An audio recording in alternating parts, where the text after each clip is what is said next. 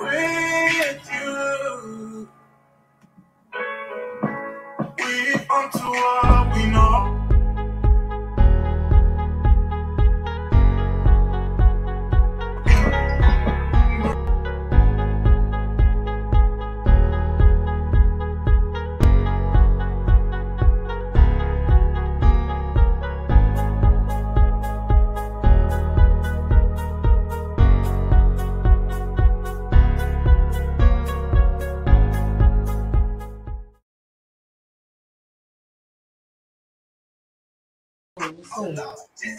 Hey.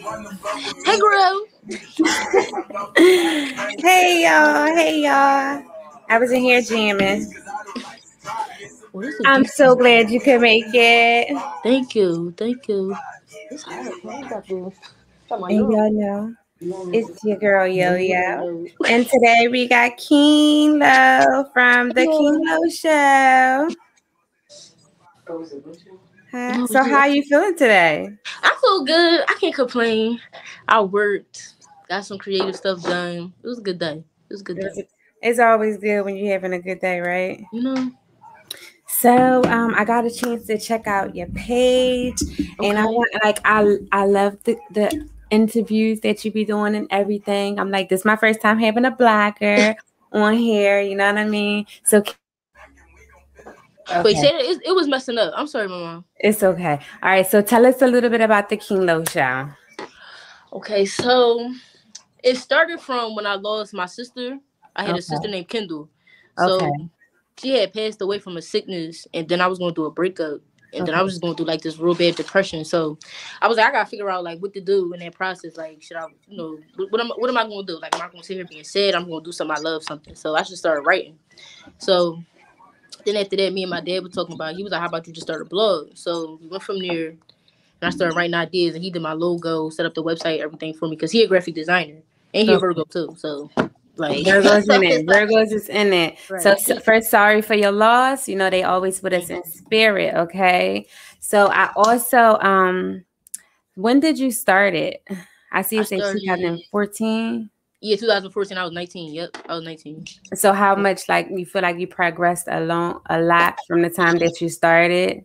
Yeah, I progressed a lot. I will say that. Like even from like how I write and the rebrand, like I progressed a lot. I will say like even opening up myself to other people, just speaking. I will say I got real good at it. Like just saying, oh yeah, my name is Kennedy. Nice to meet you. Because I'm for the most part, I mean, it's hard to believe, but I'm low key shy. But sometimes I break out of it. And once you break out, you break out. I know as a Virgo.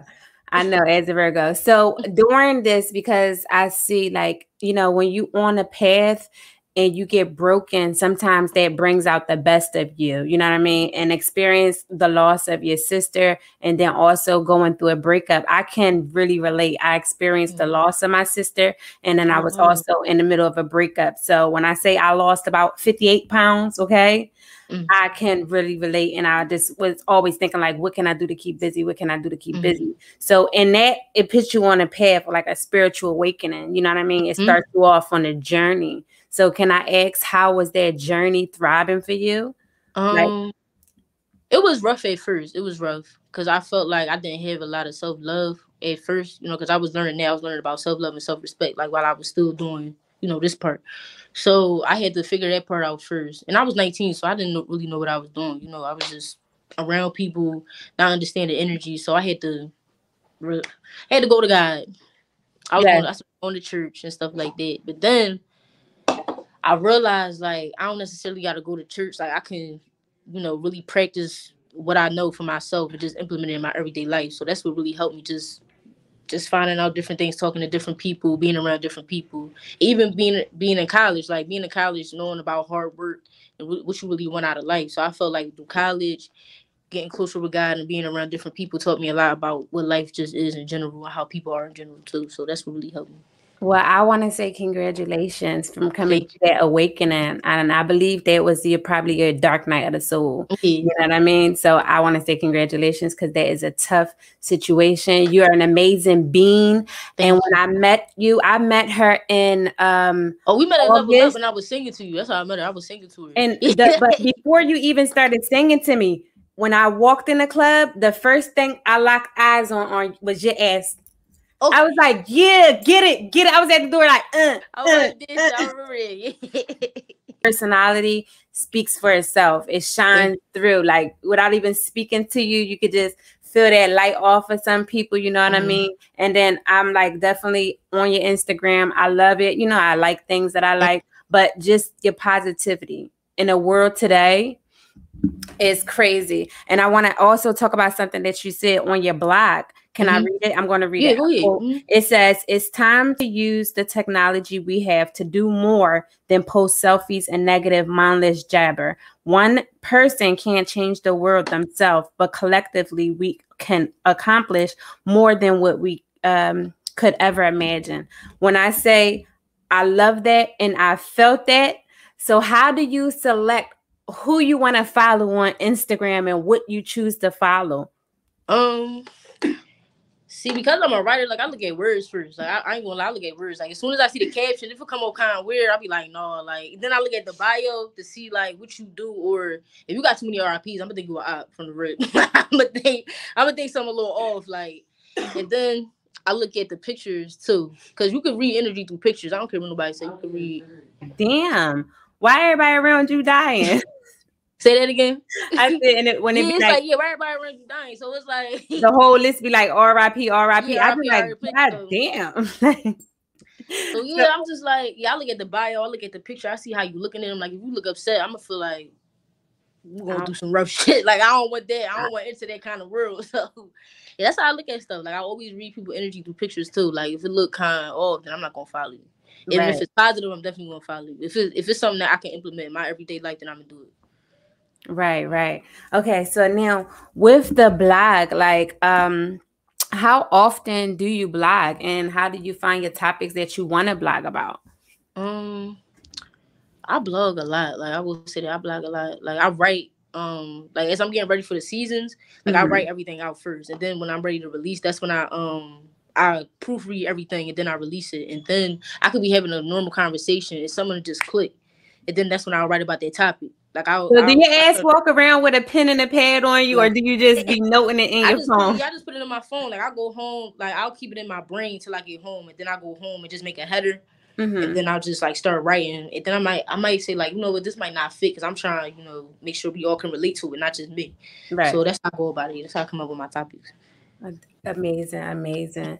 Now, another thing that I wanted to ask you, being a blogger, what info can you give to new bloggers, you know what I mean, that's just starting out?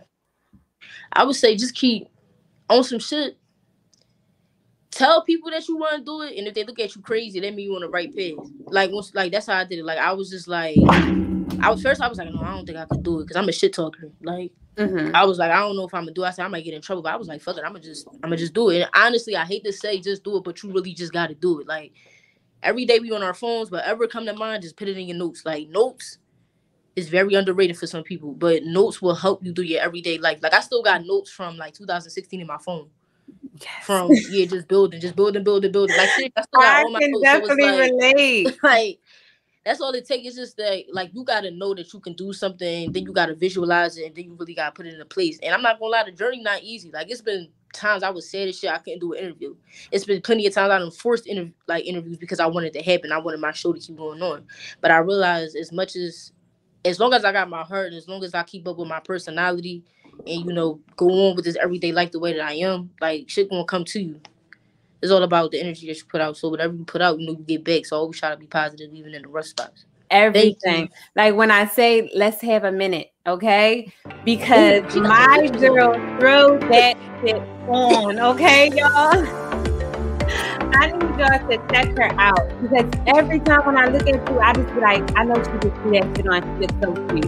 You don't really have to think too hard into your outfit. Look at you. Amazing. Like, this the angles. That's my favorite one right there. I love it. Thank you. I love it. That was on my birthday. That right there. That was a really good day. I was putting my birthday.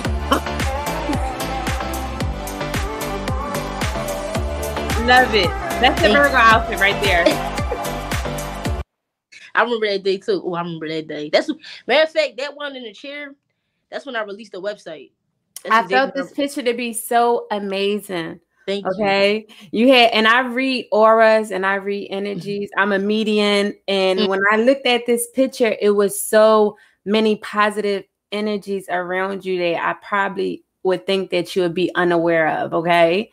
I will not get into it right now, but I can tell you when I looked at this picture was like amazing. Just the glow on you. I can tell you just overcame something. Like this picture was definitely it for you. Okay. Thank you. I love it. And like the fashion, let's talk about the fashion. So do you just throw it on? Like, I know you probably don't take 20 hours to get dressed, or do you? No, I don't. Like you know, Virgo, like we got to prepare for everything. So I got to prepare things. Like once I see it in my head, like that's when I know, all right, I'm going to get this, I'm going to get that, I'm going to get this. So, boom, like I get it, I order it, I put it out on my bed. And that's it. Like that's really how I go. Like I figure out what color goes in my skin, what shoes probably look fly with that.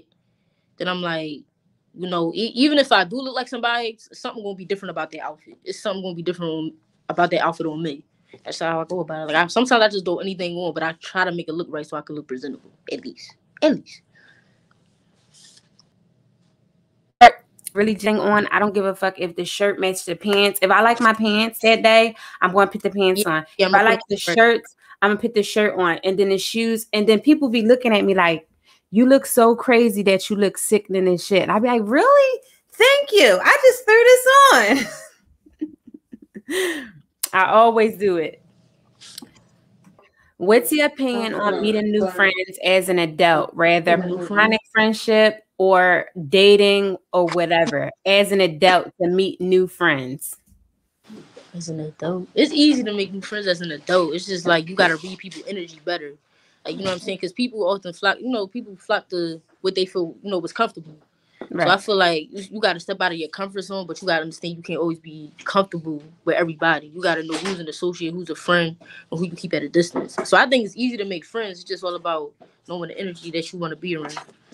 Right. Because I'm like, even with COVID going on and everything, you just still be so funny. And then I look at it like, friends that I had in my life, I had friends in my life for 16 years, 19 years plus. So for me to meet a new person, I'd be like, I know I got so much more experience with befriending somebody. Okay.